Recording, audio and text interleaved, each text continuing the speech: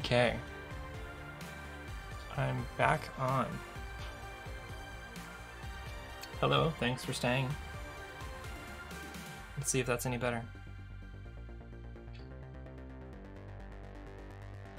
Tonight, I'm drinking hot apple cider.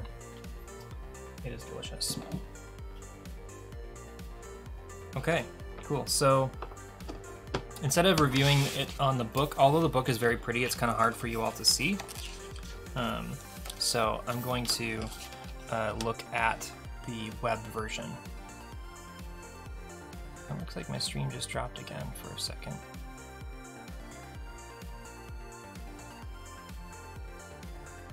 Sorry, man. Yeah, hot apple cider is really good. So we're going to learn about the Redboard platform first and do all the introduction baseplate assembly stuff. So, the DIY revolution. Understanding electronics is a core literacy. That's awesome, yep. Opens up a world of opportunities in field of robotics, Internet of Things, engineering, fashion, medical industries, environmental sciences, performing arts, and more. Cool. Redboard Quick is your development platform. At its roots, a small portable computer, known as a microcontroller.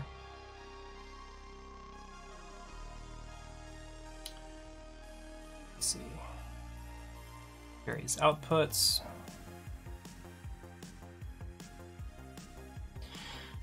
Is one of a magnitude of development boards based on the ATmega 328 microprocessor. It has 14 digital input-output pins, 6 of which can be PWM outputs. Not sure what PWM stands for. 6 analog outputs, a 16 megahertz crystal oscillator, a USB connection, a power jack, and a reset button. Pulse width modulation. Thank you, V.E. Kruger. You'll learn more about each of the Redboard's features as you progress through this guide. Okay. Baseplate assembly. These images are low resolution, therefore we will switch to the real life one. Okay. Which is also kind of low resolution. So it says, to begin, collect your parts. The breadboard, included screwdriver, a baseplate, and 2 baseplate screws.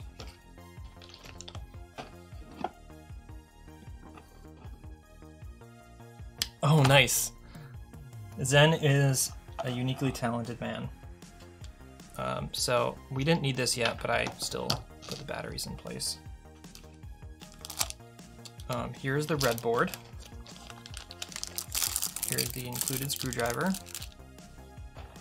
And the breadboard, which is here. This should say like loser or something across the top. Learning is fun. So here's our breadboard. So we needed a breadboard, and then there's also like a black thing. Where is it? Oh, here we go. The base plate looks like. It's a nice little case it gives us. That's cool.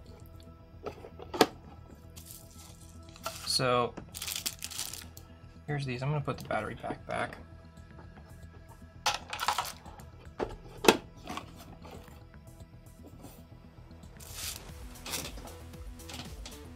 Alright, so first thing is to remove plastic. There's a lot of plastic here, but I guess that's fine. Take out my handy dandy utility blade here.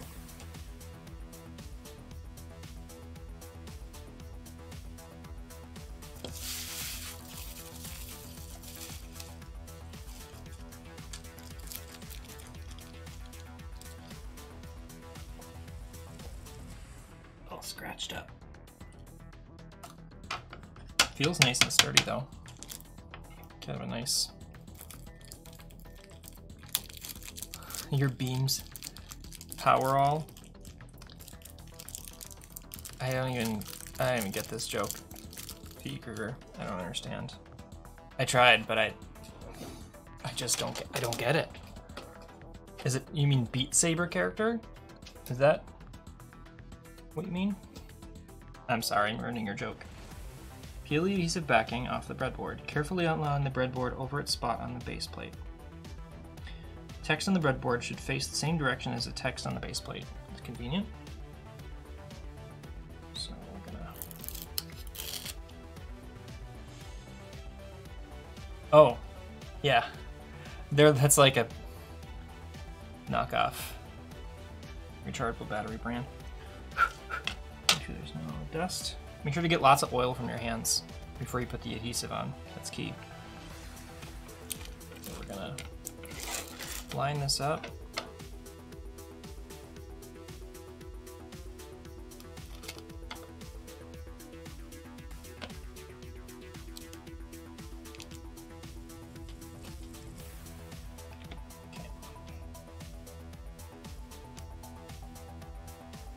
Oh, is it? I didn't have all the requisite parts to that joke, for sure. How is Beam Saber? Good name for something. Alright.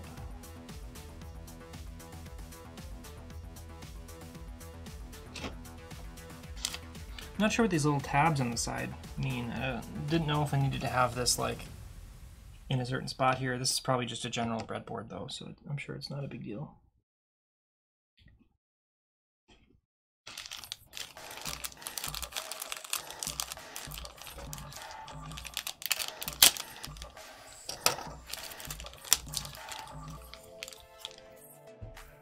What can I ground myself with?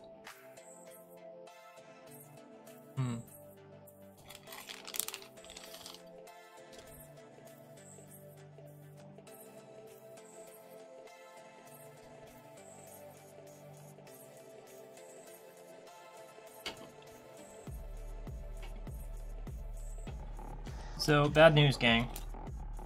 I only got 2 screws.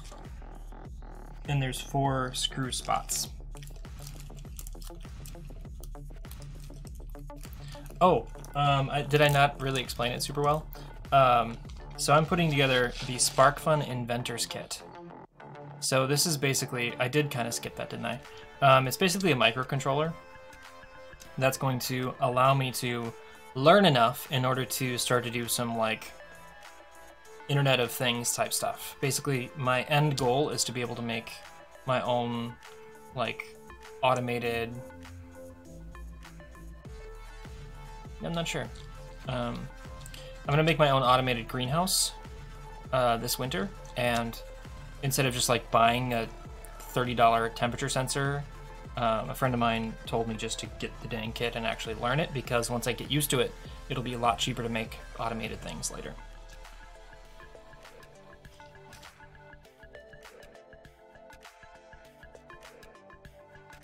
Yeah, I really don't know. Dump out these screws here.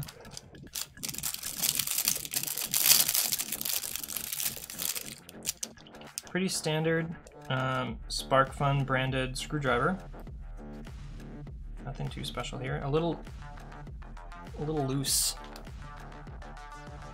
Put that up by the microphone, see if you can hear that.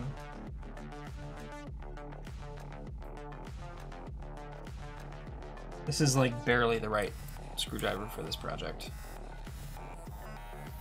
So this screwdriver is not really what I need. I am going to use the screwdriver I just carry with me in my pocket all the time. This is just like a simple Stanley little double-ended thing. Hey Zenhaver, you are definitely the guest of honor. Yeah, there's a lot of play. I think it's trash.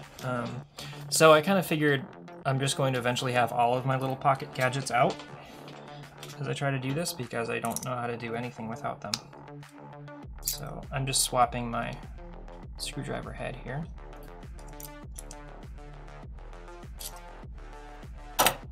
With my Nipix. I'm gonna put this in here. So Zen, thank you for joining tonight. Kyle, I don't play any of these games. I don't know these jokes. So what effect do I need to be really concerned about static electricity when I'm touching these kinds of boards? Or is that not as important of a thing?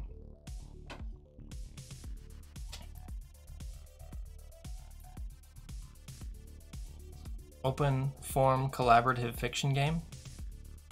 What even is that genre? I'm not even sure what that is.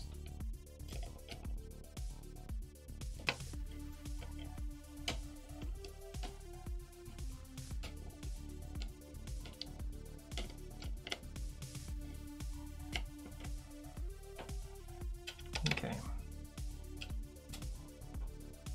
Pretty heavily coated and protected. Thank you. Okay, looks like we got step 1 complete. I'm gonna put my screwdriver away. Don't think I'll be needing it so soon. I'm gonna need like a garbage bin. Avoid touching components directly. Should be good if you handle the board by the edges. That's cool. Make sure I don't have any screws in here that I'm supposed to be using. And I'm gonna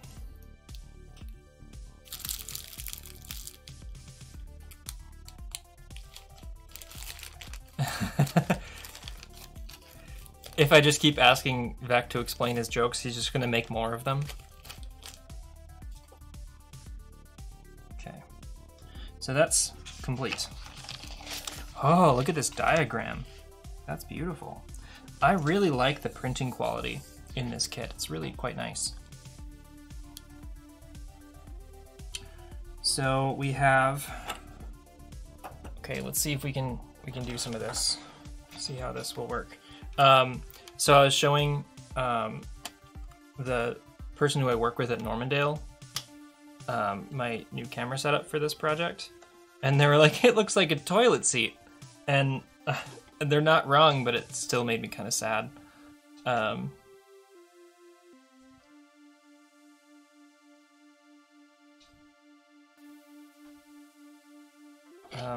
Kyle, V.E. Kruger, I don't even know what you even mean by any of that. So, okay, we're gonna go through. So A, this is the barrel jack here. That's like not even zoomed in that much. So this is the barrel jack here. Power USB port right there.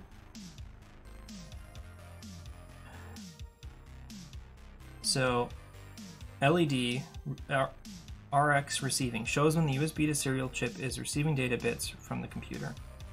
So that's C, so that's right there.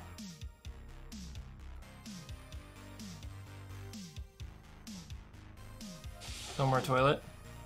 Is it not actually helping? There, that's probably helping a little bit, right? So there's the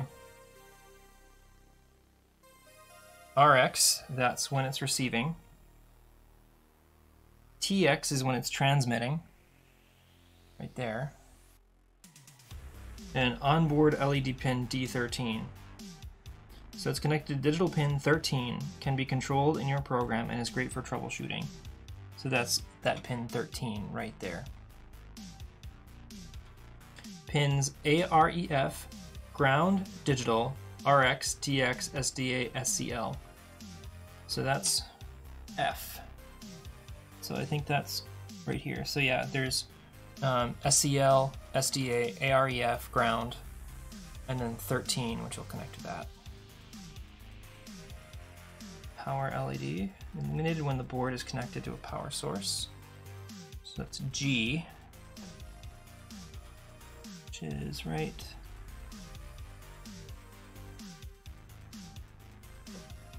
there.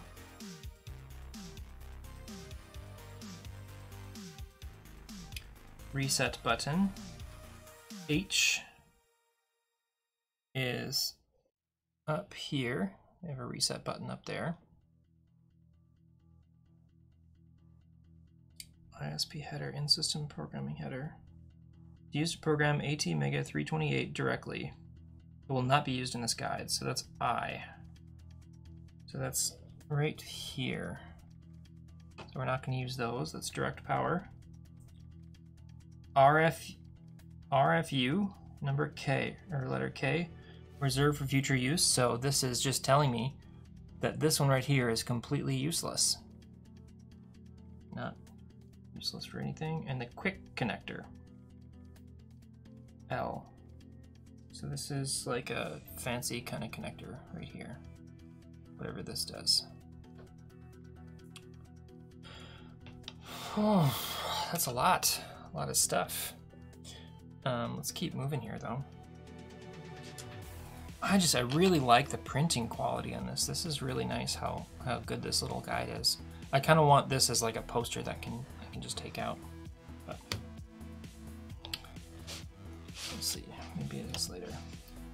Anatomy of a breadboard. Breadboard is a circuit building platform that allows you to connect multiple components without using a soldering iron. So the power bus. So each side of a breadboard has a pair of vertical connectors marked minus and plus. So minus and plus. Here, so this is the minus and the plus.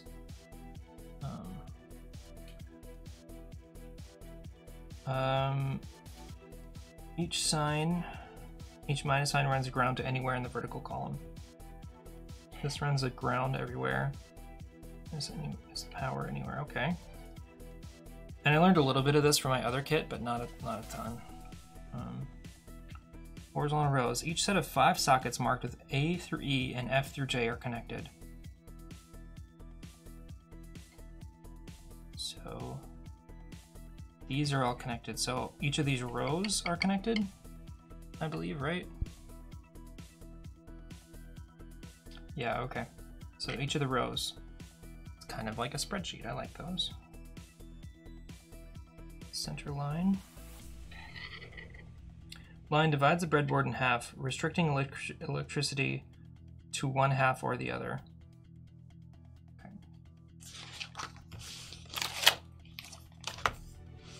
The Arduino, am I saying that right, Zen? Arduino? This is not a good spelling word for me. I do a real bad job with that one. Let me get this toilet out of the way.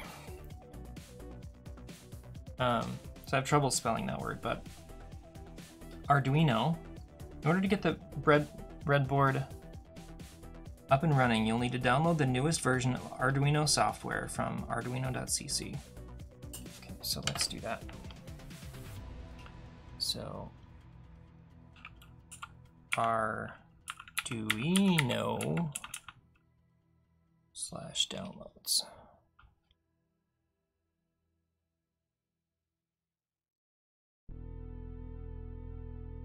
Why didn't that just work?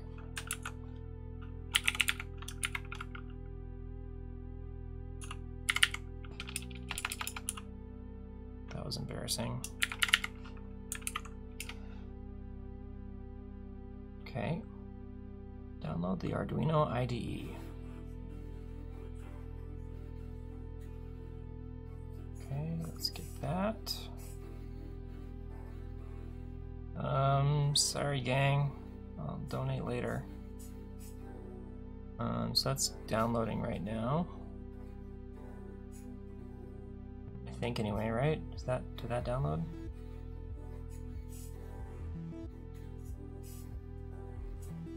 The hell?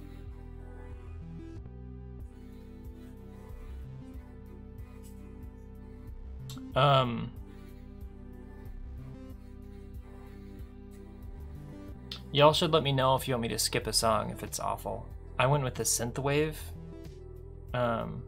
thing, but if any of them are terrible, let me know. I have to get it from the Microsoft store. Oh boy. Let's see how this goes. Can I just get it? Oh, I think I know what's happening. uBlock is doing stuff. Yep. I don't think I've ever logged in on this computer. So let's see how this goes. I'm just gonna go full screen here.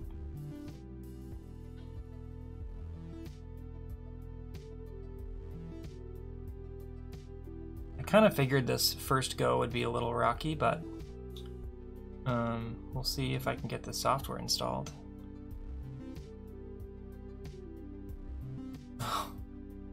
Perfect.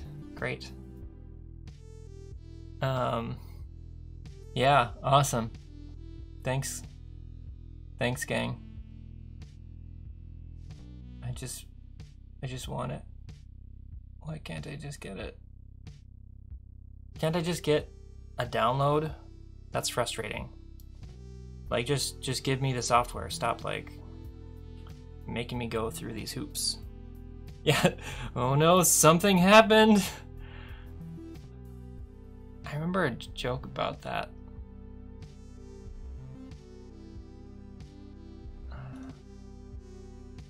Like, it made, like, someone, sounded like someone pooped their pants or something like that. Oh my god. I don't want to do this right now.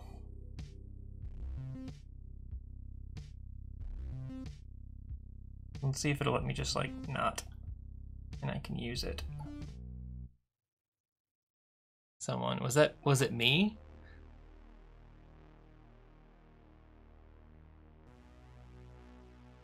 I don't remember.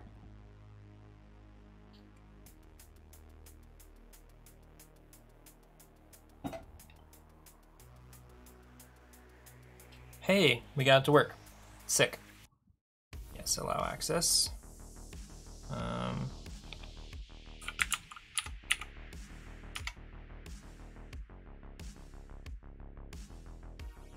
Oh. 10.4. Gotcha. All right, so we now have. La-da! Cool. It's working. So we got that up and running. So, okay. So now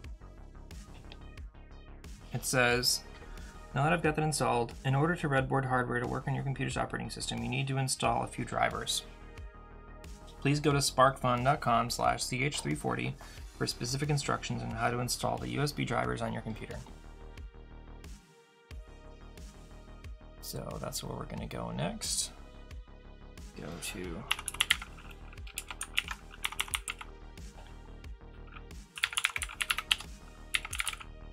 sparkfun.com/ch340. Okay, how to install ch340 drivers. I hope this doesn't require a reboot. That would be a bummer. Show you how to install ch340 drivers on multiple operating systems if you need. Okay.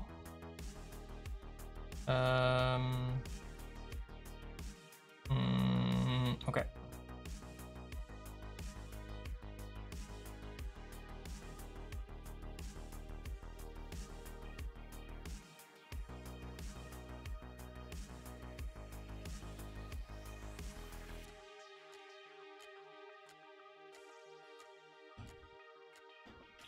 So is this basically just telling me that so it's saying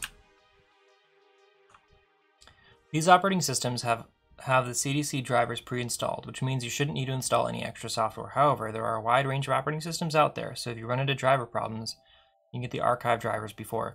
So is this just telling me I don't have to install any drivers? That I can just get it running? Because of my Windows? I think that's what it's telling me.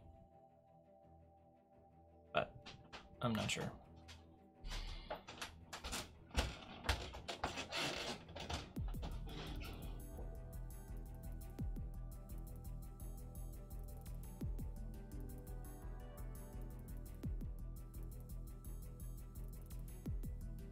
Okay.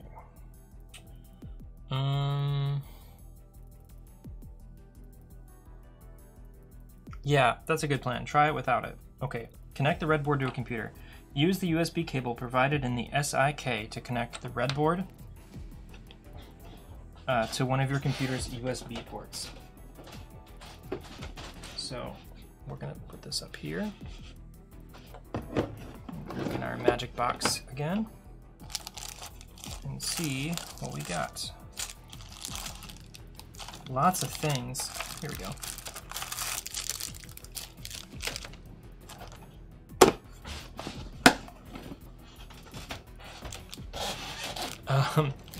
All that shaking is from my wife walking around upstairs. The camera is connected to a like a little metal support. It has a bit of spring to it, so it just vibrates the whole camera when she walks around.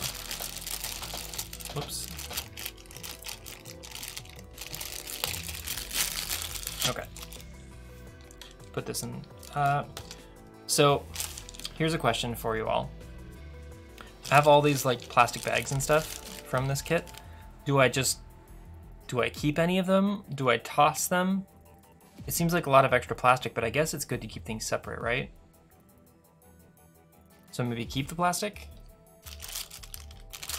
I don't really know. What do you typically do? I feel like this should tell you, like, not that I would have read it, I probably skimmed it. But it should say like, hey, you should hang on to your plastic, or who cares, nerd?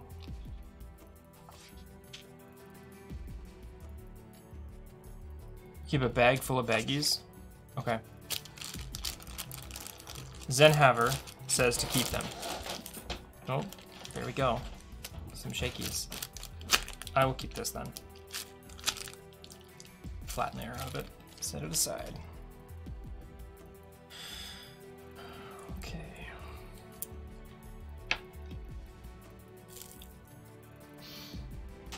Nice. Like a 6-foot cable. Slick. Trust in the Zen. Okay, absolutely. Let's not have everyone look at the back of my neck. Gotta get up to plug this in.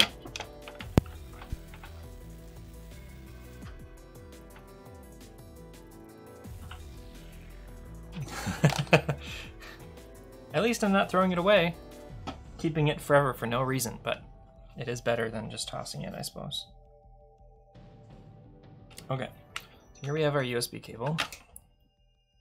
I can respect that, 10 beat for sure. Absolutely.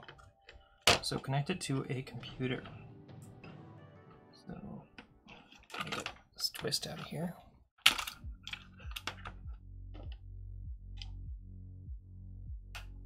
Just the whole thing fries. You can stuff them into crevices between studs. That's a good idea, V.E. Kruger. That's good. Yep. That's efficient, energy efficient.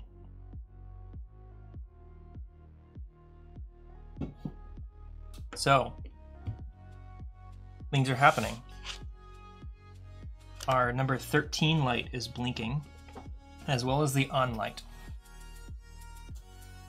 Okay, so each of the circuits you will build are in the SparkFun Inventors kit, has an Arduino code sketch already written for it. This guide will show you how to manipulate that code and control your hardware.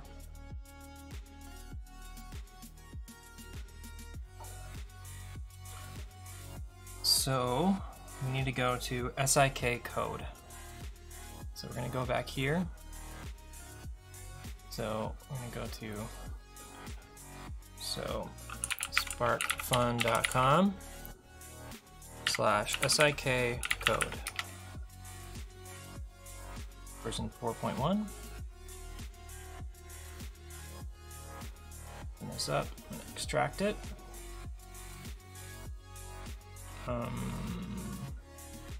Right. That's what I was doing.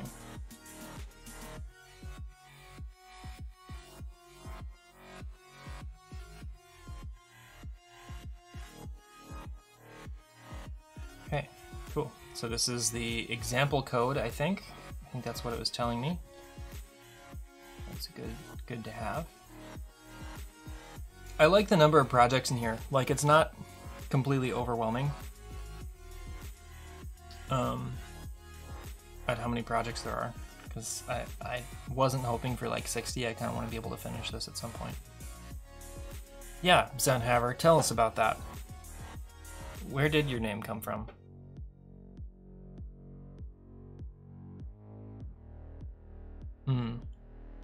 Yeah, I too wish to get away from a doctor-inspired handle. So, How do people feel about using real names, like my actual name for a stream kind of thing? Is that good or bad? I already use my name out there quite a bit for my business, and you know, this kind of stuff is pretty fun. It'd be interesting to see what a good handle would be for me. Yeah, my stolen valor PhD. Yep, that's the truth.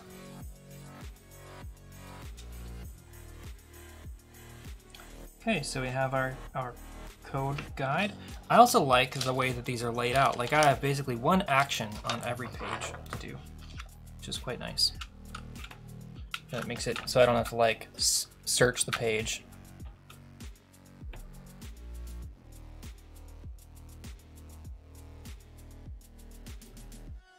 Yeah, I think I would probably go with my Instagram handle is Grant Makes, and I think that would fit pretty well. I actually already own grantmakes.com, the domain. So anyway, yeah, I think I might switch to that at some point. The Grant Cobbler. So also because I've had weirdos online go crazy because I'm a woman with dyed hair. Aren't people just piles of crap? That sucks. I'm sorry. Yeah, I was thinking about that as well. Just like, ugh, fucking assholes. Sorry about that, Timbeep. I'm gonna open the Arduino IDE. It says, open the Arduino IDE software on your computer. Poke around and get to know the interface. We aren't going to code right away. This is the setup. This step to set your IDE to identify your breadboard. I'm gonna open up the IDE here. Grant Harbordasher. It's me, the Harbordashery. So this looks pretty standard for an IDE. I'm gonna see if I can zoom in though. Yeah, there we go. Okay, so the GUI, so Graphical User Interface, or GUI. So an IDE stands for Integrated Development Environment, if you did not know. So A, verify, compiles and approves your code, right there. It will catch errors in syntax like missing semicolons and parentheses. That is convenient. B is upload. Sends your code to the breadboard. When you click it, you should see the lights on your board blink rapidly.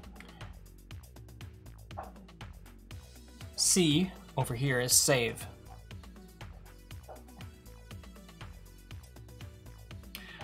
Yeah, I don't know. I think I'm leaning more towards connecting it because I don't think there's a single person that I know that I haven't told about me loving The Long Dark.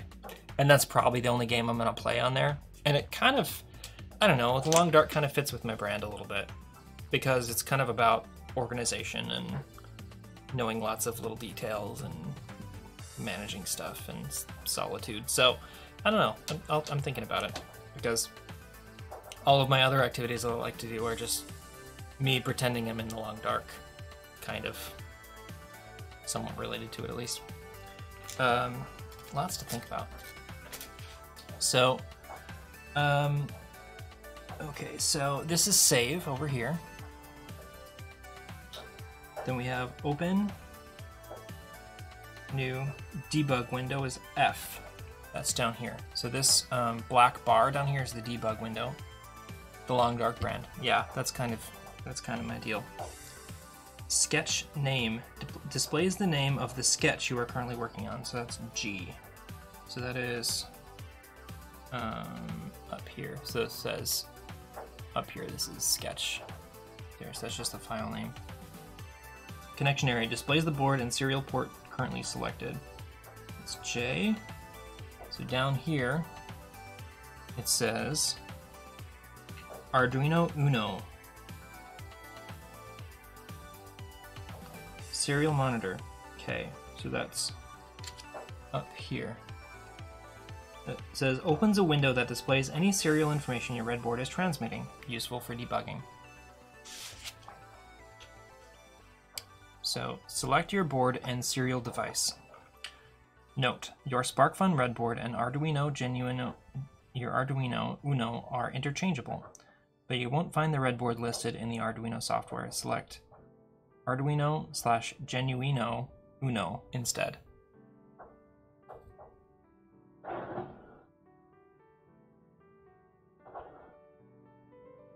So we're going to go up to Tools, and we're going to go to Board. We're going to select Arduino/Genuino Uno.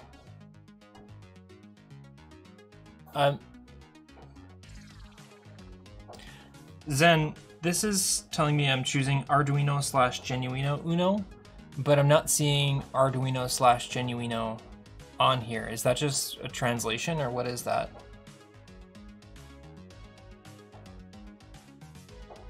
I think I've already got it selected, just Arduino Uno. I think that's right.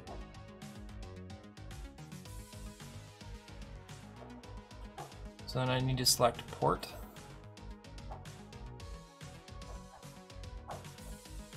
Okay.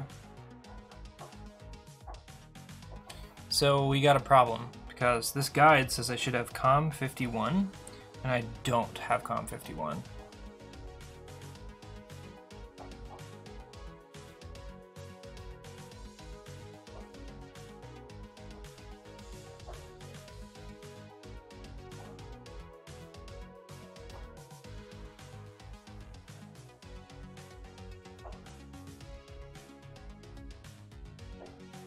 This is fuzzy around here. So I'm not sure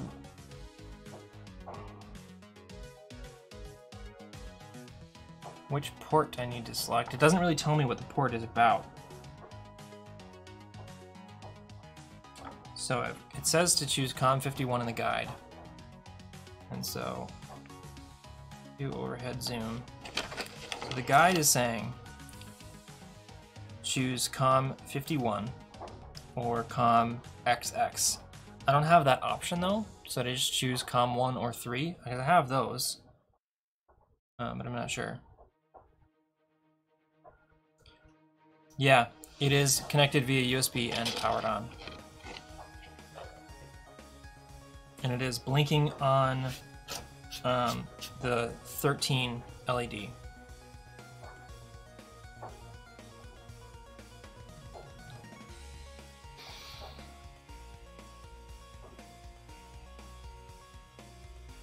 I wonder if there's debugging on the side. I didn't. It was the language is a little confusing, so I wasn't aware that I had to. So I didn't download and run this executable here because it kind of says like that I don't have to, but maybe I need to. But maybe I should run that executable. I think I'm gonna do it. We'll see how this goes. I'm doing it.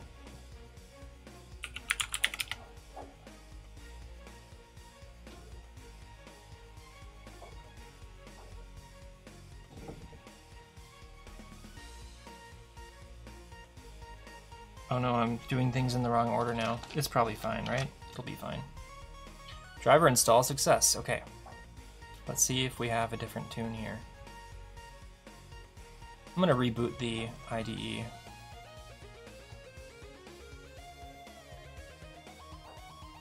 Now that I have that installed. Okay. So Zen says to just run it and see if it fails. And if it does, NBD. Cool. So I'm going to pick COM1. And then the next step it says to do is, it just says inventory of parts. So for LCD display, LEDs, potentiometer, switch, ultrasonic distance sensor. This could be cool. I was thinking about using this for like measuring, like if I want to change the height of the lights, because you want to have the lights kind of close to the plants. Maybe I could like have it measure the distance to the foliage or something. That could be neat. So Zenhaver, if you haven't, if you didn't catch it when I first started, I'm hoping to eventually create a very similar project to your senior project, which was to create sort of an automated greenhouse setup. That's my goal. So we have some 10,000 ohm resistors, 33,000, 330,000 ohm resistors, a photoresistor, temperature sensor, servo motor, breadboard, jumper wires, gear motors, piezo buzzer, motor driver, and push buttons. Let's get started with our first circuit. We're at like an hour in. Okay, project 1. This is pretty. I like how they laid this out. This is good. See if we can zoom in a little bit. So this is a very nice, I really like this booklet. Look at those hands. Look how nice the hand model was.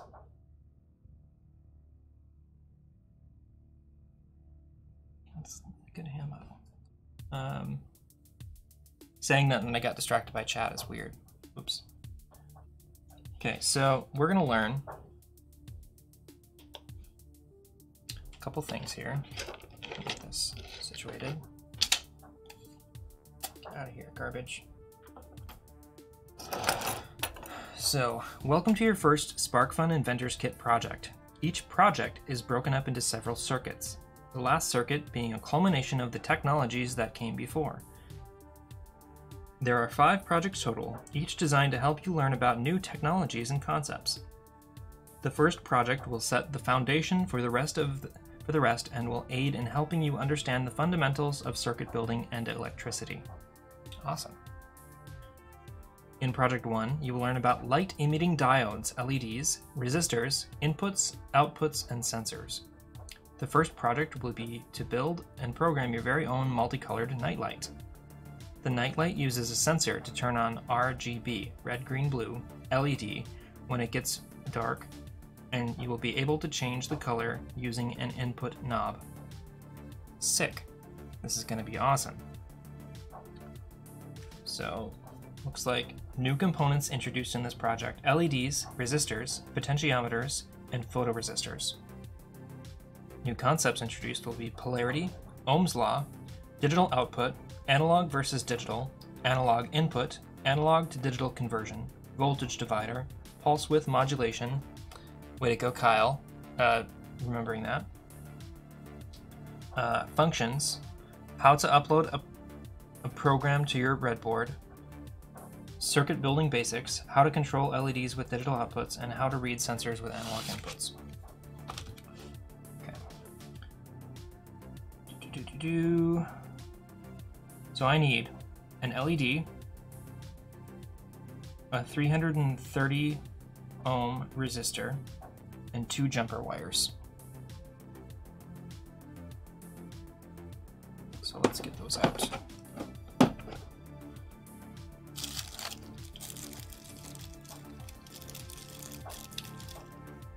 So these are the 10,000 resistors. These are not labeled, but I will look at the rings, the lines later. I know a little bit about how these have like specific like rings on them, right? Specific things on them that indicate how resistant they are.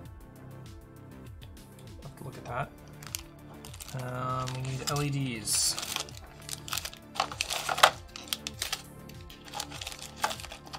What else do we need? Jumper wires. Okay.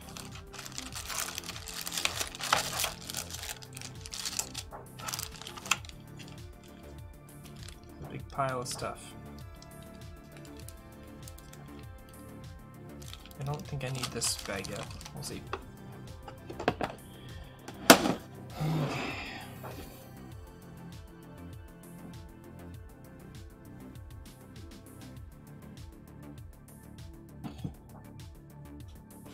Alright.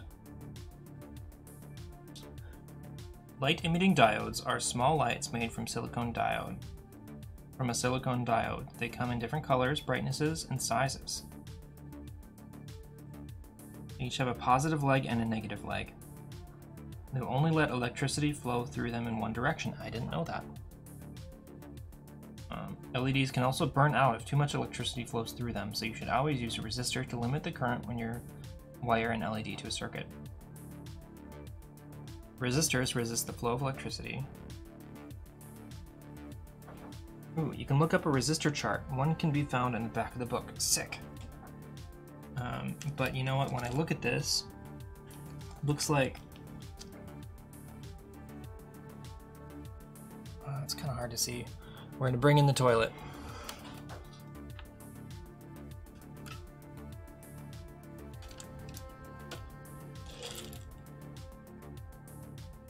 Okay, so it looks like the same boy right there. That's a 330 ohm resistor.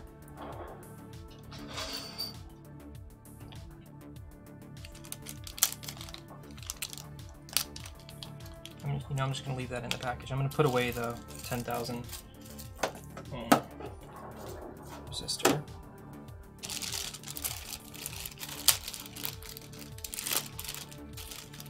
I need 2 jumper wires. I'll wait and see if they tell us which colors to use. Okay, so the long side of your LED is positive.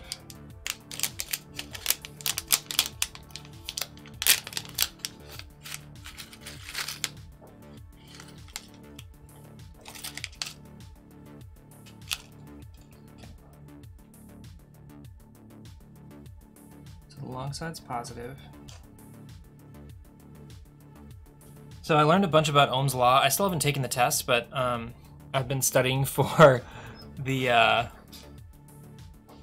there's our long side. I've been studying for my ham radio license. I've been studying for my ham radio license because I'm a huge nerd. And the audiobook that is for the test for it has a whole bunch about electricity, which has been really one of the reasons why I've been so interested in doing this project. So V, voltage in volts, equals amps times resistance. Okay.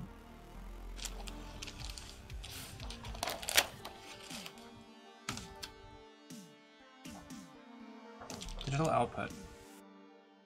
When working with microcontrollers such as the breadboard, there are a variety of pins which you can connect electronic components. Knowing which pins perform which functions is important when building your circuit.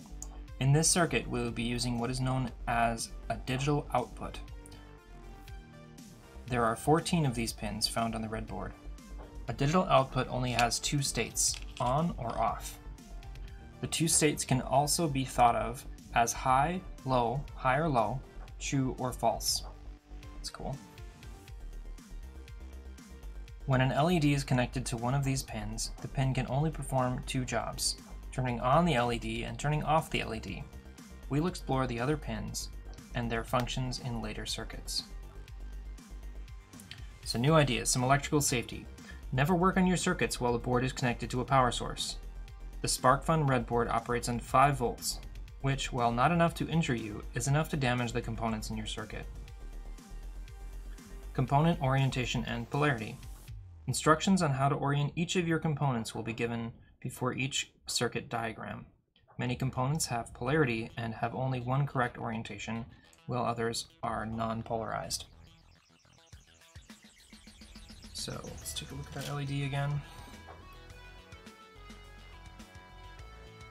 So flat edge. Okay, so see if we can see this okay. So, oh, we got Godzilla walking through stairs. So, let's see if we can get this better in there. So we have our long end here is the positive. And then we also have a flat edge. Ooh, we bounced out of focus. Come on, camera. Uh-oh, we're super out of focus now. Maybe that can get us back. Come on. Please.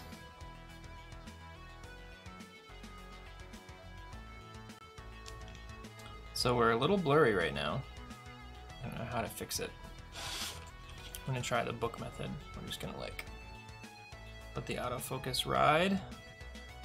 Or I'll need to touch it, probably.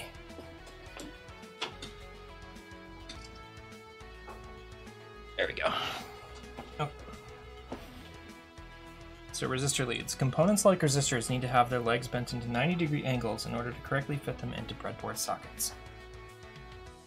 Okay, that's good to know, I suppose. Ready to start hooking everything up? Check out the circuit diagram and hookup table below to see how everything is connected. These circuit diagrams are beautiful, by the way. They're really nicely done.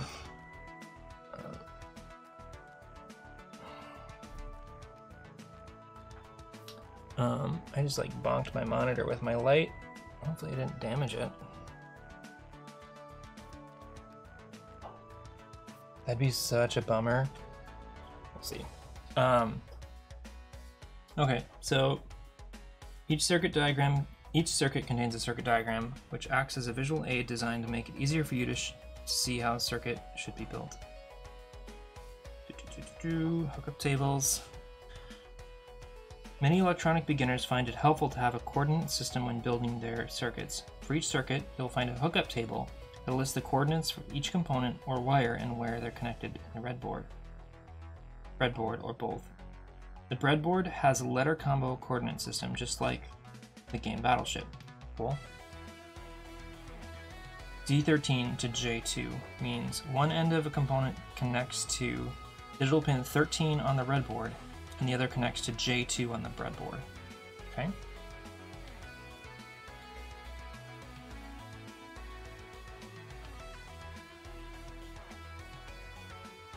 Is this actually what I should be doing?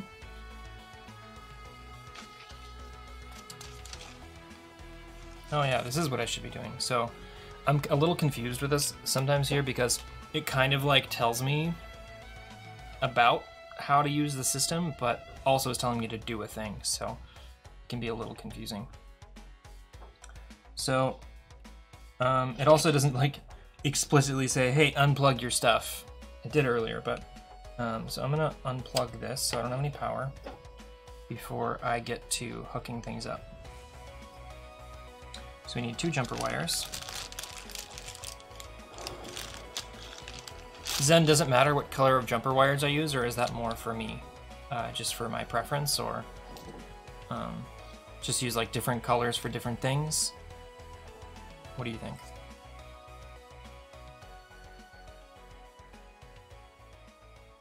Is there like a gold standard, like use this to connect to the Arduino and then do this for a sensor?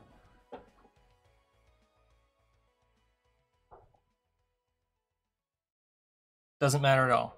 Cool. Okay, so jumper wires. So we're basically connecting pin 13 to the breadboard. So let's also hook up our ground. So I'm gonna do a different color for ground. Do green for ground. Red for power. So I'm gonna connect my ground first. So this is a ground pin.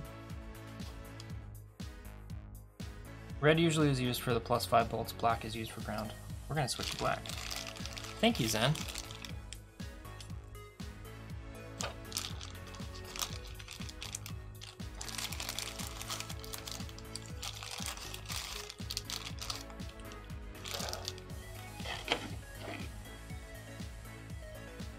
Hey, that fits pretty good, huh?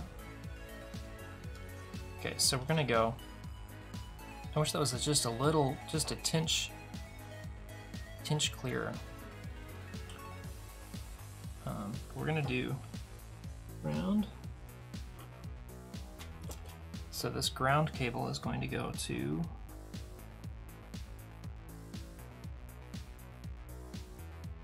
1E.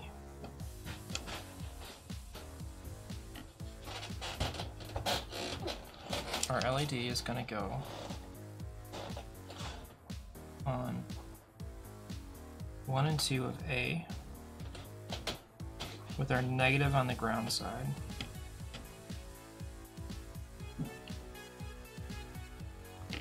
We're going to get out one of our resistors here.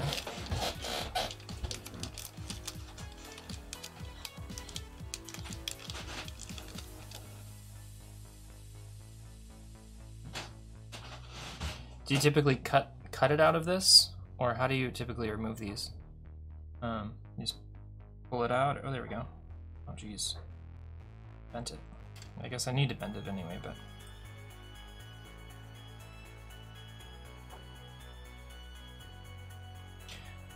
Zen, how do you know for a resistor, how do you know which direction it... Does it need to be... Is it polarized or is it non-polarized? I suppose it's not. It's not diode, right?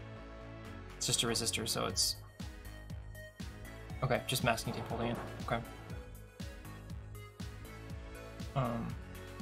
If you hear any like popping or other kinds of noise in the background, the water heater is on, making all kinds of noise. So it just resists. Okay, so it's not polarized then. Is there a best case or a best practice for having them in a certain direction, or not? Or do people kind of put them in however? This is going to go between F and E on row 2.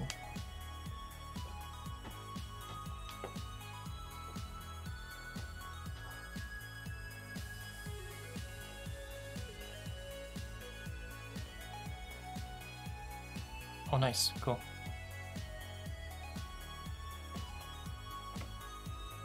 So now we're going to connect.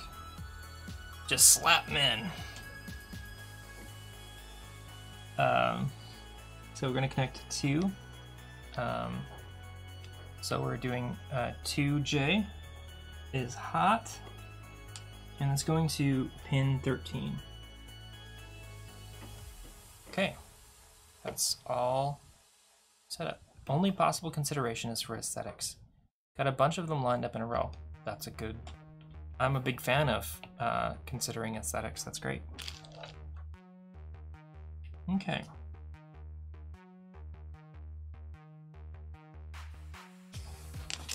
How's this music? Is this the right mood? Are you guys feeling it?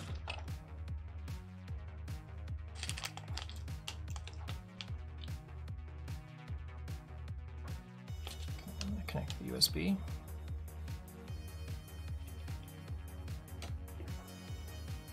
Ah, shit. Stuff's happening. It's Blinky Boy. Music is appropriate? Cool. I'm hacking in! Sorry, I had to make that joke one time. I'm gonna put these resistors back in their baggie.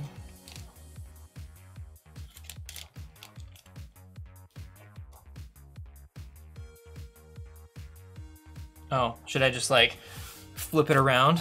No, I shouldn't. Hair is kind of bad. I need to get a shorter build hat. I'm doing this. I have a multitude of hats within arm's reach almost always, so maybe I should switch. We're gonna do that. We're gonna switch to, this is a shorter build hat. There. That should be less of an overhead issue. There we go. Okay, so we're gonna open up in our IDE.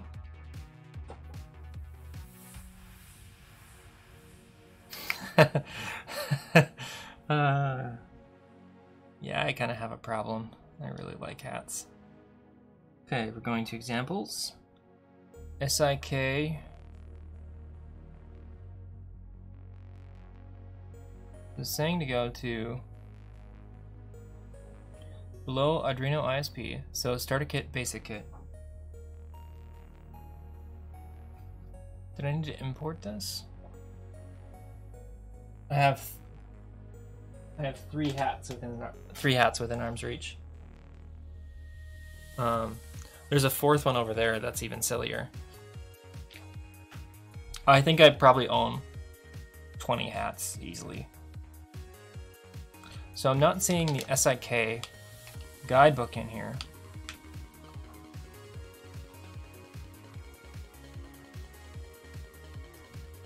Which is annoying because it's supposed to be built in.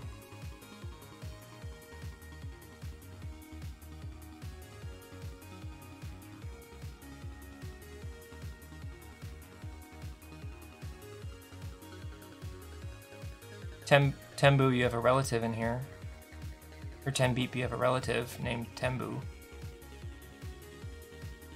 Yeah, it does seem like I'm missing the SIK sketches. I downloaded them though, so maybe I need to just like open the... where are my downloads?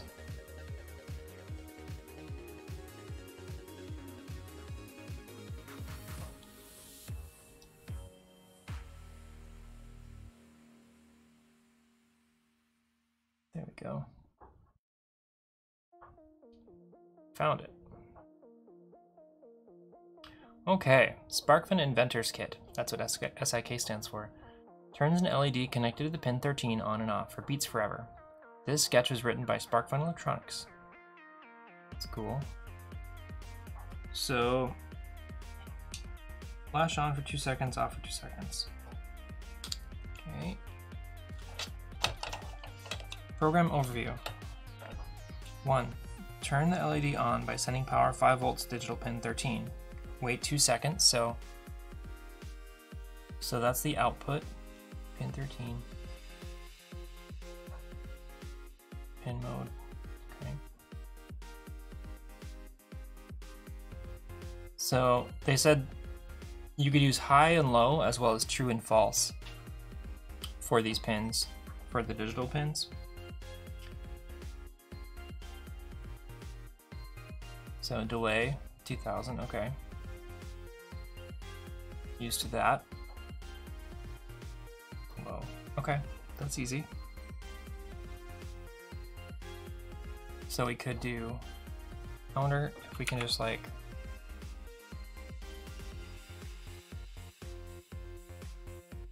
verified.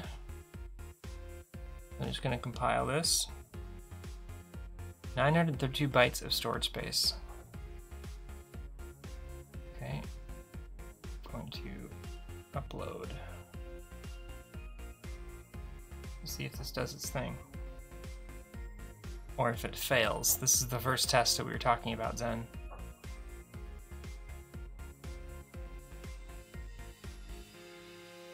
We're still at 2 seconds. I probably skipped some steps.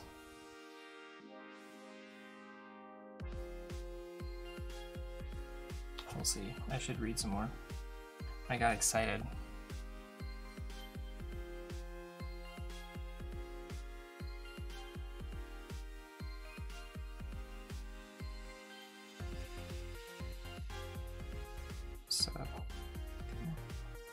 So it's saying setup and loop. Each Arduino program needs 2 functions. Code that goes between the curly brackets of setup runs once. Code in between loop runs over and over again until red board is reset or powered off. Before you can use one of the digital pins, you'll need to tell the red board whether or not input or output. We'll use the built-in function called pin mode to make pin 13 the digital output. You'll learn more about digital inputs in Project 2.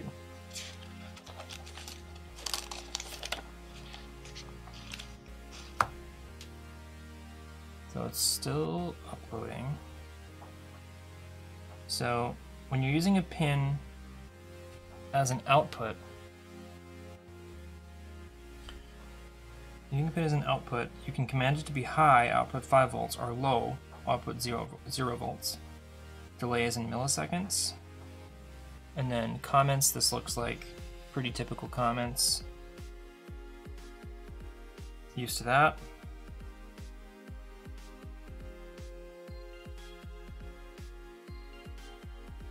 Okay, so we're going to...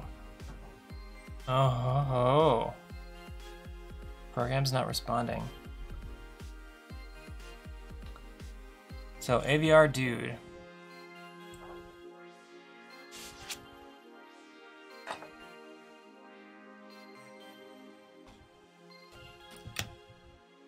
Okay. All right. So, before I do any other code stuff, we gotta figure this out, huh? Programmer is not responding. So it has a couple error codes. Most likely causes you're on the wrong board selected in the Arduino IDE. Make sure I have Arduino Uno selected, which I believe I do. Arduino Uno. Done.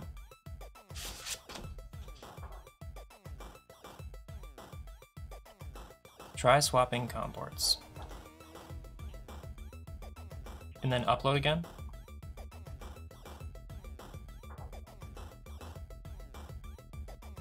Hey, done uploading. Sick. Good idea, Zen. We're now at a 5-second on, 2 seconds off.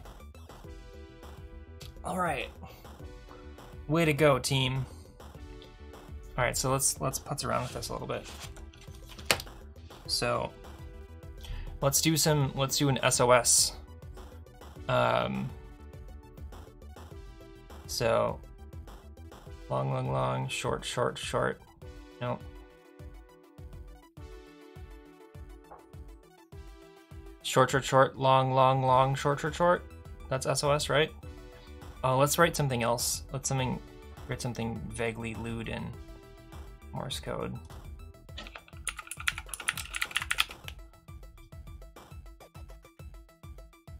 What should we have it say in Morse code, gang?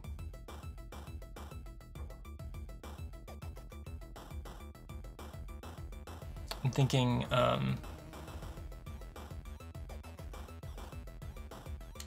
maybe like poop would be a good contender. Might be kind of a funny word to say. Yeah, good. Yep, let's do it. So short, long, short, long, short, long, short. Okay, so let's try and do this. I'm actually going to move my keyboard a little bit closer because I don't like having to reach so far.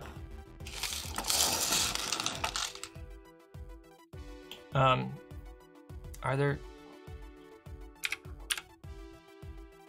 I'm gonna do poop because it's the same. I can just like copy some chunks. So let's do a short as 1 second. So that's just a quick blink. Actually, let's do 500. This is our short.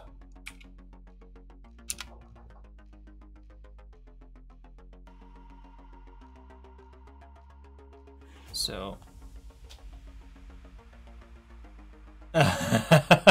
no, it'll be fine. It's maybe, yeah, you're possibly. It's okay. So we're gonna do p in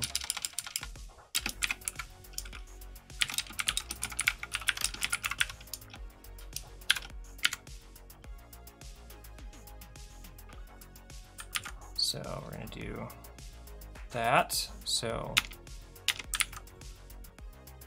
oh god. Actually, let's do this short.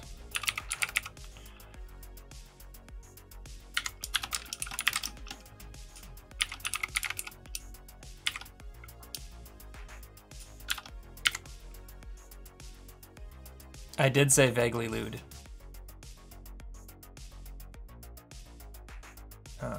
So let's copy this.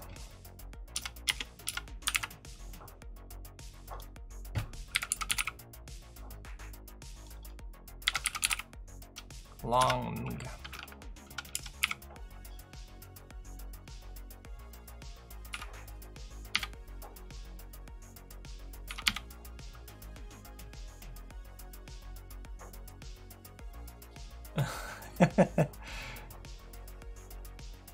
Never you mind. So 2 longs. So short, long, short is the letter P. Question for Zenhaver. What do we do with tabs? Are tabs a thing? Can I tab in, or can I not have things be tabbed in to make nested kind of things? So let's test this letter P.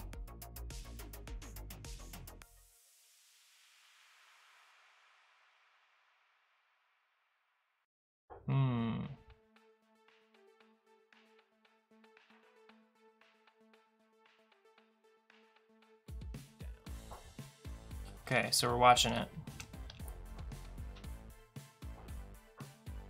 So, short, long, long, long, short.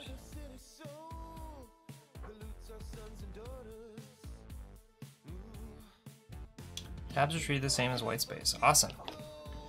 So I'm gonna do, ooh, I think this is a skip song. We're gonna skip this. Okay. So the O's were long, long, long. Longs are a bit too long, okay.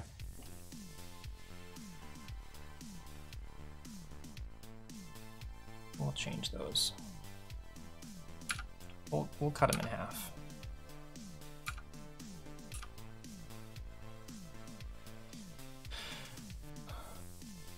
So we need 3 longs.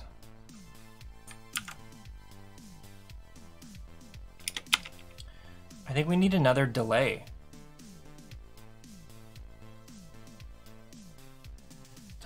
Time. Oh, okay. Yeah, you're right, Zen. So we should do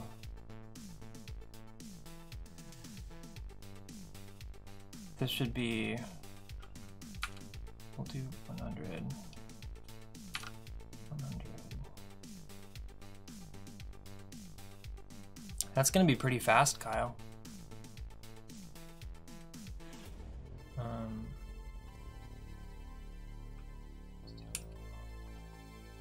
We're gonna do it. We're gonna try it out.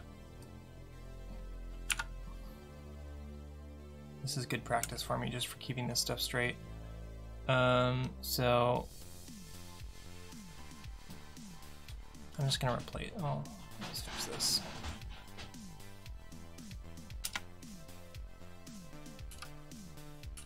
I'm gonna add another delay between each word. So we're gonna do 1000. Okay.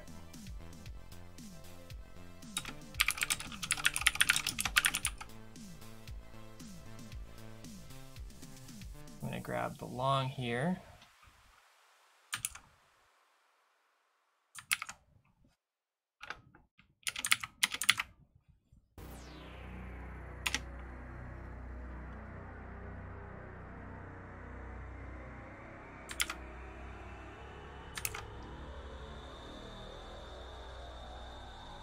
Grab the long again.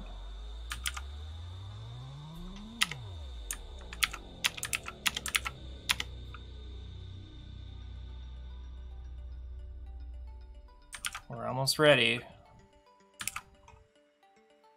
Totally mature thing to do.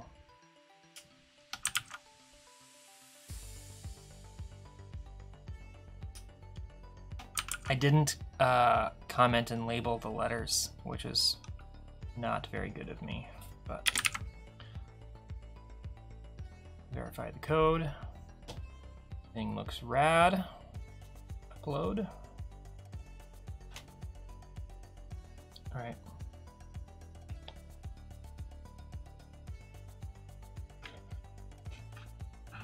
Here we go. Okay.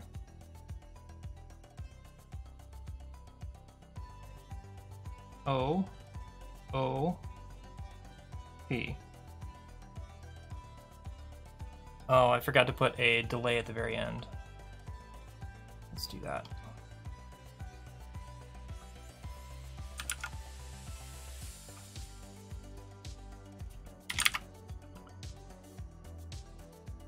for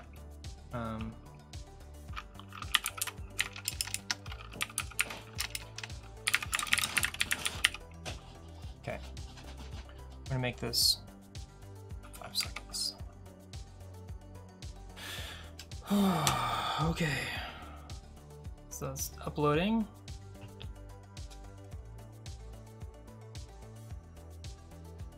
O P.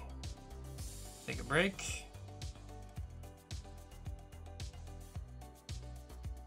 P O O P.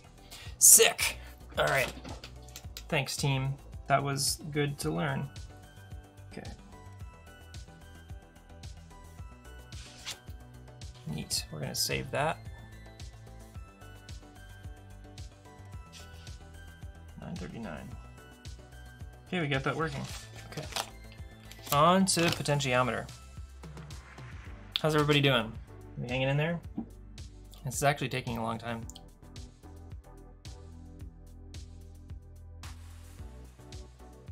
Yeah.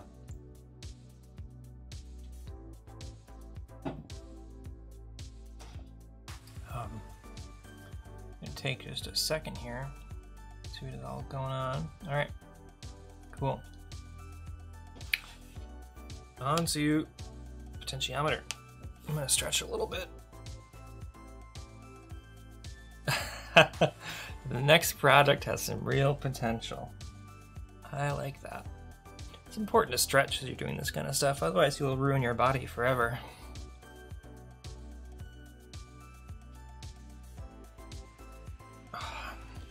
Make sure to shake it out. Okay. I need an LED. Components I need. I need an LED. Okay, so I'll just read this description quick. Potentiometers, also known as trem pots or knobs, or knobs, are one of the basic inputs for electronic devices. By tracking the position of the knob with your breadboard, you can make volume controls, speed controls, angle sensors, and a ton of other useful inputs for your projects. In this circuit, you use a potentiometer as an input device to control the speed at which your LED blinks. Okay, so I need to get the potentiometer out. Potentiometer is a 3-pin variable resistor. When powered with 5 volts, the middle pin outputs a voltage between 0 volts and 5 volts, depending on the position of the knob on the potentiometer. Internal to the trim pot is a single resistor and a wiper. What's a wiper? Which cuts the resistor in two and moves to adjust the ratio between both halves. Zen, could you provide any additional... What is a wiper exactly? Also, do you use potentiometers in your work? Hey, Zet Wilder. Thanks for joining. Well, I try and cram my brain through this project. Try and get it to work. Okay. Analog inputs. Okay. So, I spit on this a little bit. So, we live in an analog world. There's an infinite number of colors to paint an object, an infinite number of tones we can hear, and an infinite number of smells we can smell. Yeah. Common thing among these analog signals is their infinite possibilities. Digital signals deal in the realm of discrete or finite, meaning there is a limited set of values they can be. The LED from the previous circuit had only 2 states it could exist in, on or off, when connected to a digital output. Analog inputs, so far, we only dealt with the outputs. The breadboard also has inputs. Both inputs and outputs can be analog or digital, based on our previous definition of analog and digital. That means that an analog input can sense a wide range of values versus a digital input which can only sense 2 values, or states. Cool. Zenhaver says, the wiper is like this piece of metal that's sweeping along the resistor inside of the potentiometer that's changing the resistance inside dynamically. Cool. When you turn the switch, turn the knob, it's moving the wiper inside the trim pot. We definitely use potentiometers all the time at work. Cool. All right. You may have noticed that some pins labeled digital and some labeled analog on your breadboard. Okay, see it? There's, if we look real close, here, this whole section here says analog, written sideways. So, voltage dividers. Simple circuits that turn some voltage into a smaller voltage using two resistors. A potentiometer is a variable resistor that can be used to create an adjustable voltage divider. A wiper in the middle position means the output voltage will be half of the input.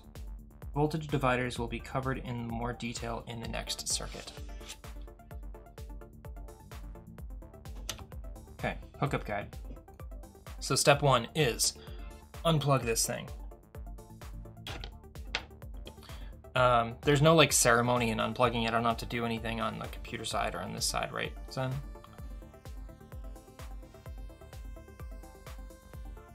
Drink.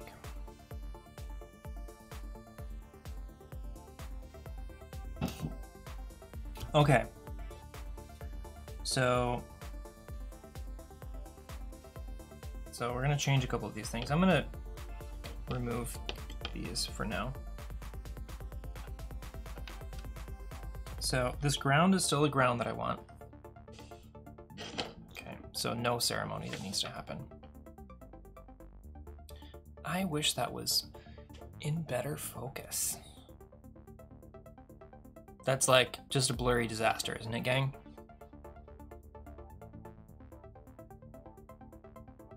Siri. So let's see here.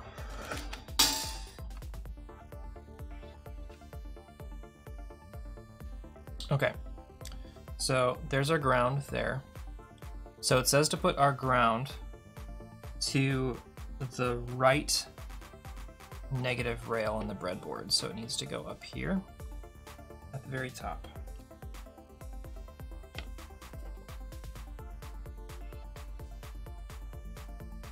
Okay, then our 5-volt positive needs to go in there. Needs to go to the other rail in the breadboard, so right there. This makes me concerned that these things are so close to one another, but you know, I think I just gotta get used to it. That's what it says to do. So the next wire, a yellow wire, says to do the pin 13 thing. So we're going to connect that to pin 13. I'm going to move my hat to the side. You can see. Oh yeah, I almost put that in the wrong one. So that's pin 13. And that's going to go all the way over to so 2J. It's going to go to 2J over there. Yep, 2J. So let's see what that's doing. So that's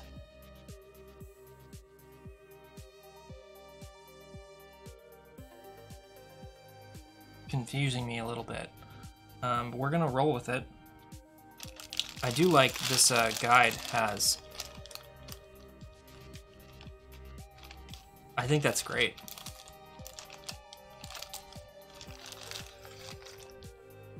That's a great idea, V. Kruger. I like it. At the very least, that should be the name for a bar in a cyberpunk world. Role-playing game. We're gonna go to, it says to connect this blue wire. I'm gonna show you the guide here. So, nope, maybe I'll do this. Yeah, okay. So it's saying it's pin 13 with yellow over to 2J. Connecting the 5-volt and the ground to these rails on the side. And this goes all the way through my through to, and I guess pin 13 would provide power when it's running. A bar slash bowling alley. It goes through the resistor, through the LED, and then back to the negative. Connecting this blue wire to analog 0, which is analog 1, I'm assuming. In 0-based numbering, I'm guessing that's what that is. Then I'm connecting the positive and the negative to this rail here. I'm going to continue doing that. No one will get your joke, is what you're saying? But then, Vec, you'd have to explain your joke. How terrible would that be?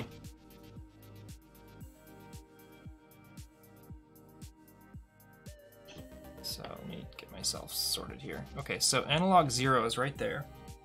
So I'm going to plug that in. Analog 0, blue, goes to... Oh, we forgot to take out our photoresistor. Or our potentiometer. Excuse me.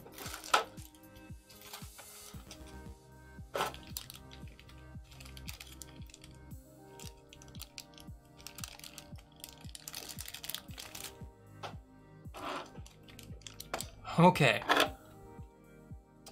We forgot to grab a part. We need our potentiometer.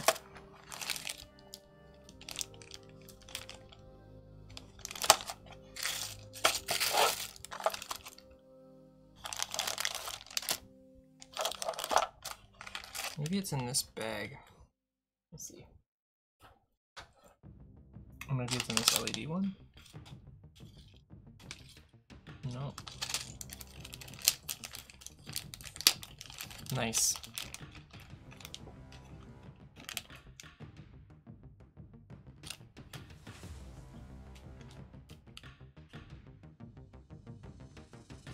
Zero-based indexing. That took me a while to get that worked out in my brain. Thank you, Zen, for teaching me that. Oh, here we go. Had to learn zero-based indexing for something. I can't remember what, but... So for those who don't know, zero-based indexing is basically computers like to start counting with 0 instead of 1. This is like the best quick version. I did find my potentiometer.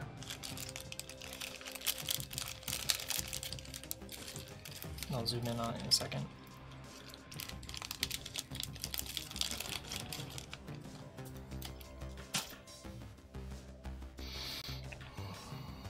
So here's the potentiometer here.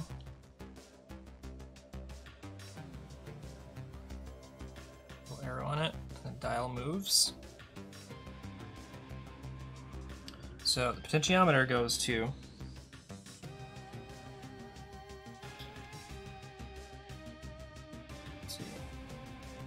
C25, 26, and 27. So C, 25, 26, and 27.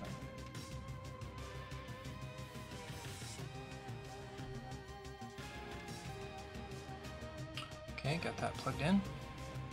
Now center pin goes to the analog input, which makes sense to me. So that means center pin is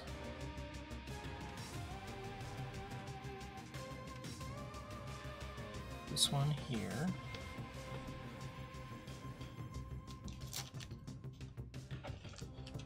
Get another hot wire.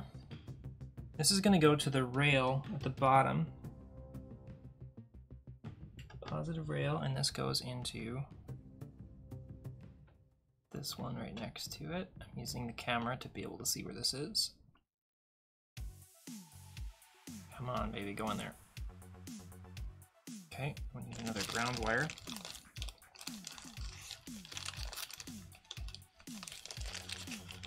All right.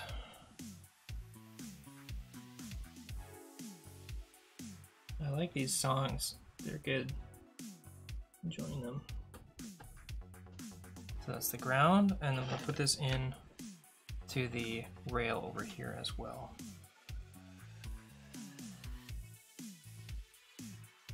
It actually looks like I put this maybe into the wrong one. Let's see.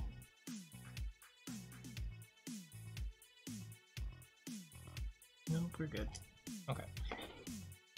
So this is all hooked up there. This is all hooked up here. Still using the same resistor. There's our LED. Plugged into our power over there, as well as the ground, analog input 0, and pin 13. Okay. Let's see what we can do with this. So this looks all looks good. Okay, connect the breadboard to USB port computer and then open the sketch. Put this in. Doing some flashies. Okay, what you should see the LED blink faster or slower in accordance with your potentiometer. Delay between each flash will change based on the position of the knob. If it isn't working, make sure you have assembled the circuit correctly and verified and uploaded the code to your board. If that doesn't work, see the troubleshooting guide. So I need to open up the sketch first. So we're going to go to picture-in-picture here.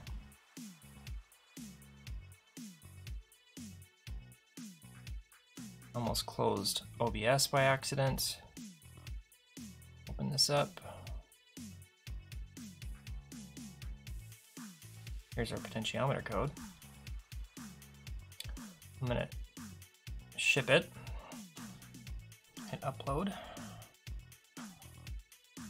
Currently uploading. Done uploading. Okay. So nothing is happening.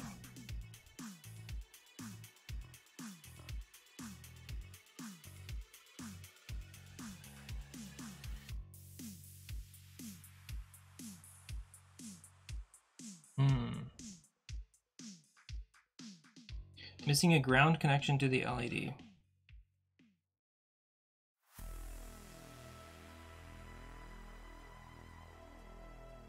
Okay, let's look at this again. I'm gonna unplug it. Check my wiring diagram. Thank you, Zen. I was confused. You're right.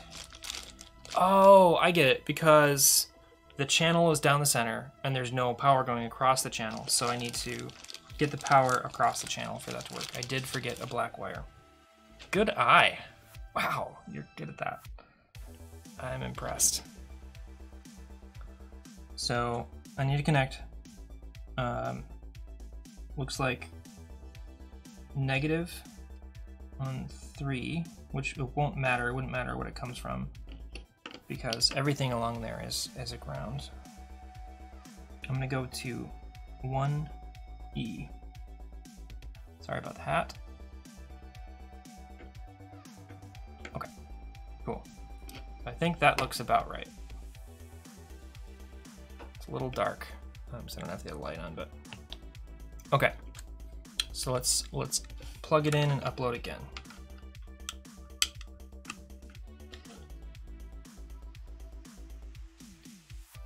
We are getting some blinkage.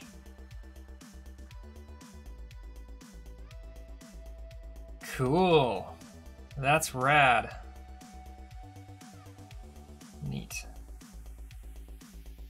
I love how fast it can go.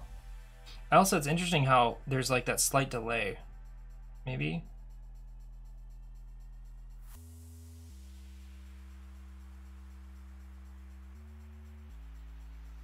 It's fun getting it to like flash so fast I can barely see it. Oh, that's kind of hurts my eyes to stare at that. Whoops. Okay. Cool. So let's look at this program. Thank you, Zen, for helping out there. So, int pot position. Variable will hold a value based on the position of the potentiometer. So does int mean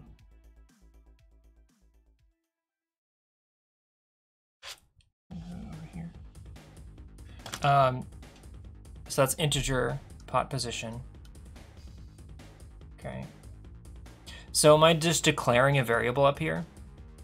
I'm not like stating anything specific, I'm just stating the variable. Yeah. So yeah, it says between from 0 to 1023.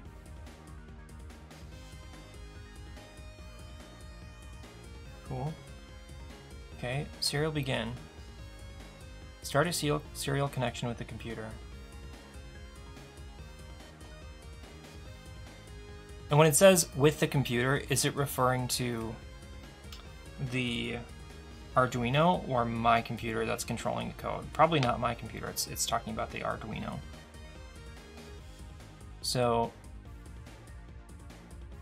this is the setup again. So this is saying, I'm not sure what this really is telling me here. Like why do I need to do the serial begin? Is it just establishing it? Like anytime you have a, like where you're trying to control something with an input, you have to begin at a certain number? Like what's causing that? It's opening a serial connection with your actual computer through the USB cable. Oh, okay. Why is it doing it for this circuit if it's just being controlled through the potentiometer? That seems weird.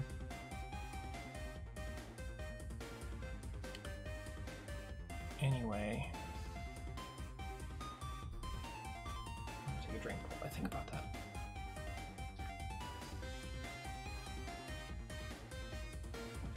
And maybe Zen is furiously typing. If he's not, that's okay too, though. Kind of putting you on the spot there, buddy. Okay, read the position of the pot.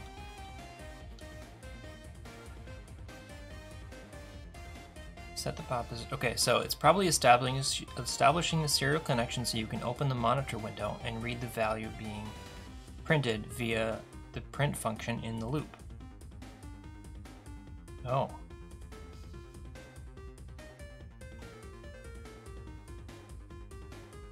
Where am I seeing that, though? Is there a console?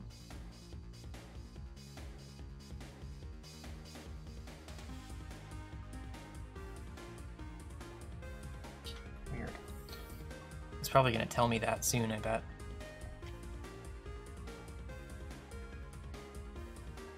Okay. That's cool. So it's just delaying by pot position. That's cool. So could I write some kind of function? Tools. Serial plotter? Serial monitor. Hey, that's cool. Zing. Oh, sick. That's super cool.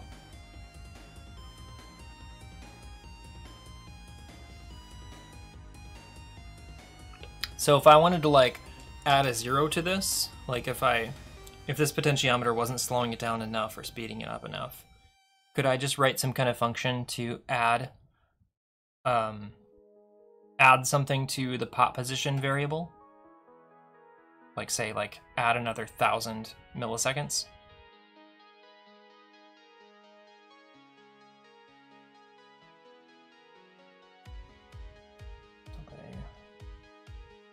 Serial monitor is incredibly useful for debugging. You just print things.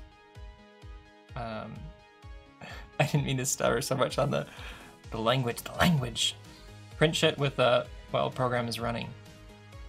Yeah, that's awesome. That seems hella useful. I wonder if you can combine variables here. Like set a variable at like extra second and then do pot position plus extra second or something.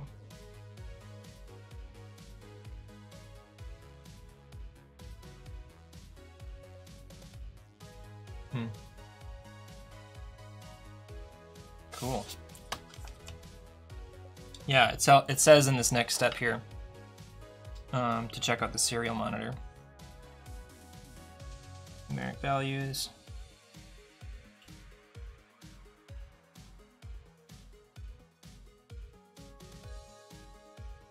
So, okay, so I see.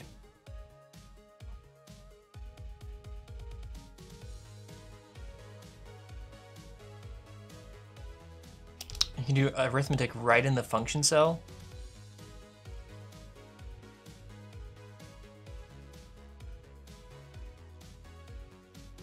Yeah, I was gonna ask about that too. So, it's in serial monitor. So when I had it a little bit slower, it only reported it seemingly at that interval. Whereas when I speed it up, it's like reporting those numbers like hella fast. What's going on there?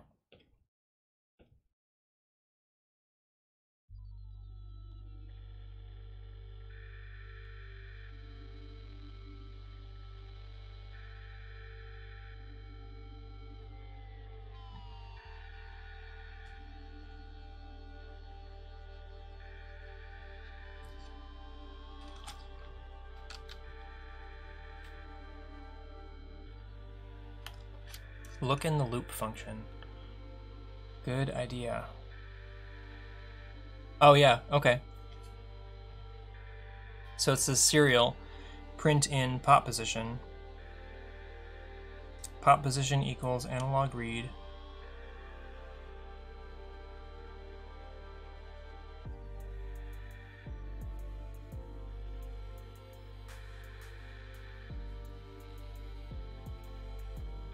Kind of is making sense a little bit. Must be reporting at a rate equal to value, so when it reports low numbers, there's also a length of time between each report. It's only printing the serial monitor, same rate. Okay. Yeah, but it doesn't say it's writing anything in the low position either. Neat. We're just gonna finish up this one and then I'll probably be done for the night here in a little bit. I want to keep going, but I've got to work tomorrow morning and stuff. Okay, so it says code to note.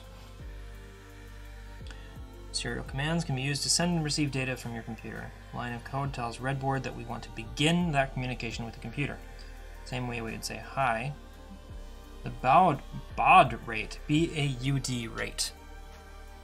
Zenhaver, this is another one for you. What's the baud rate mean? B-A-U-D.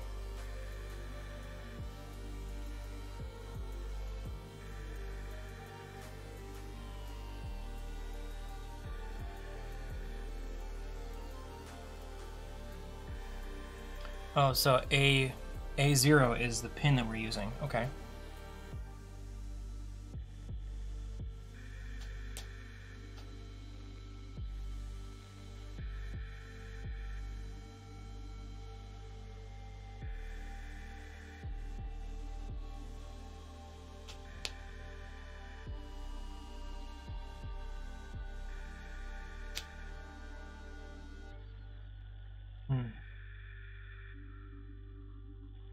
So it says here, for the serial print, this is the line that actually prints the trim pot value to the monitor.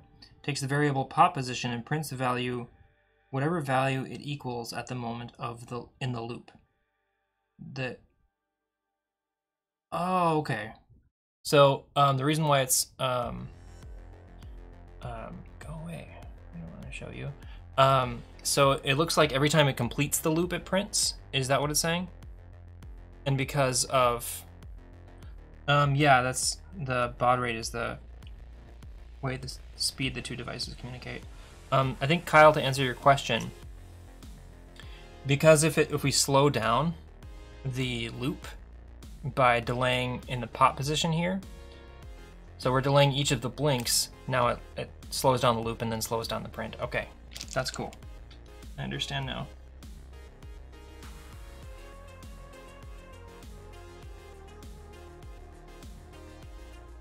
You can multiply the sensor readings of Legos. Try multiplying, dividing, or adding to your sensor readings so that you can change the range or delay within your code. So it's actually challenging me to do what I meant. It also said to add more LEDs to my circuit. Don't forget current limiting resistors. You will need to declare the new pins in your code and set them all to the output. So that's pin 13 is the output. Okay. So I think I'll mess with this next time. Yeah, I don't think I'm gonna complete Should we complete this project? I have one more circuit to do, which would probably take another 20 minutes or so, or should we save that for next week?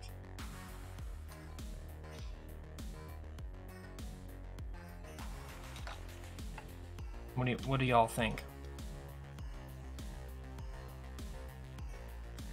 We're pretty close to being able to get done with this first project, which would be nice to do.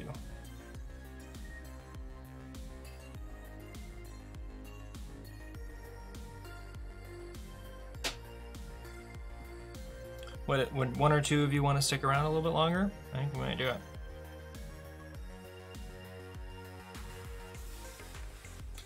Zenhaver's gonna go to bed. Okay. I think that I'm gonna wait until next week. So I think I'm gonna call that a stream. I'm gonna leave this on the page that I'm on here. That was super cool. Thanks for joining. This has been a blast working on this. So I'm gonna be doing this stream once a week. Yeah, I think I should probably be done. Like, I'm a little full up, just like getting the setup and getting all this stuff. I kind of wouldn't mind stopping right now. So I think I'm gonna call it quits. Thank you, V. Kruger. Yeah, I'm gonna be doing this every week at 8 o'clock on Sunday. I'm still gonna be doing my long dark streams tomorrow and Tuesday. Actually, note for Tuesday's long dark stream. Yeah, Tuesday's long dark stream. I have to attend a meeting for something like right at 6 or right before 7 or something like that, 6:50 or something. So I'm going to be delaying the start of my stream just a little bit on Tuesday, maybe by an hour. I want to become famous. Get out of here. Thanks, Beaker. So a little delayed on Tuesday, but tomorrow I'm going to be streaming The Long Dark at 7. So I will see you folks then. And yeah, thanks for joining me. This is a lot of fun. Have a good night.